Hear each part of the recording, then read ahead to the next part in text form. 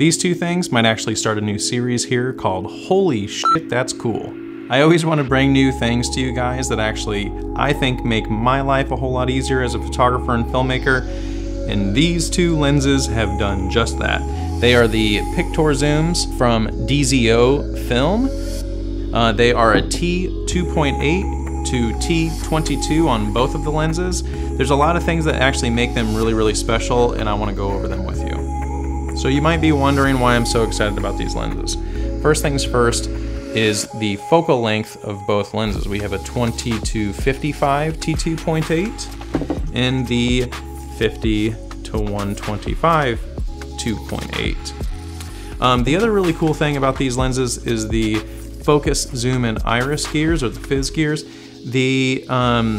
They actually are all in the exact same position on both lenses. I know it might not look like it from here, but the gears actually do line up. Where am I at here? Okay, cool. It's just the 50 to 125 is a little bit longer on the nose. In fact, in the box, they actually come with these lens support brackets. You just have to put them on with Allen wrenches.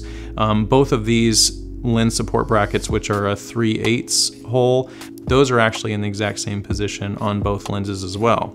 So what does this mean? If all the gears are in the exact same position and the brackets for the lens support are all in the exact same position, why does that matter? So the reason that that's really cool is lens changes are much easier and much faster.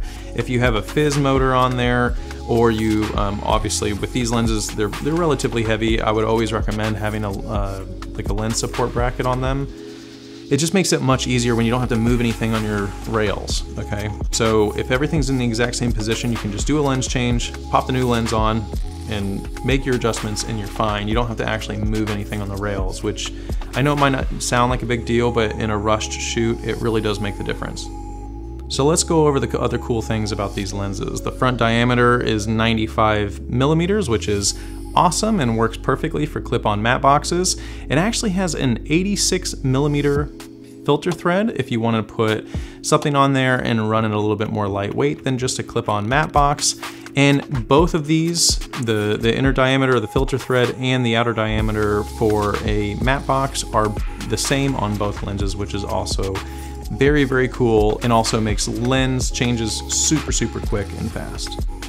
The other cool thing about both of these lenses is they both have a 16 bladed iris, which is really cool. Doesn't matter if you're at T2.8, which is its widest aperture, or you stop down to T22, you're actually gonna have really smooth bokeh throughout the entire range, which is really, really nice. So even if you stop down to f8, it doesn't matter. It's actually gonna still be very smooth bokeh and not have jagged edges on it.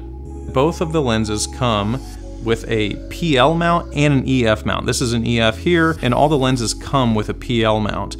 They do come with the EF mount, like I mentioned, and then all you have to do is actually take the PL mount off, shim it properly, which it actually does come with the proper shims, and then you can convert them into EF. Same thing as if you have them in EF and you need them to be back in PL, you can switch it back to PL.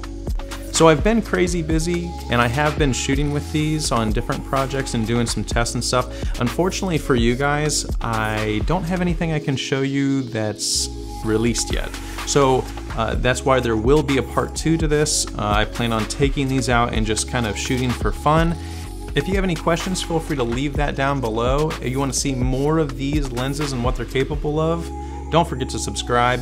And if you want to, follow me over on Instagram. I'm going to be able to show a whole lot of behind the scenes with these lenses and a whole lot more. Thanks again, guys. I'll see you in the next one.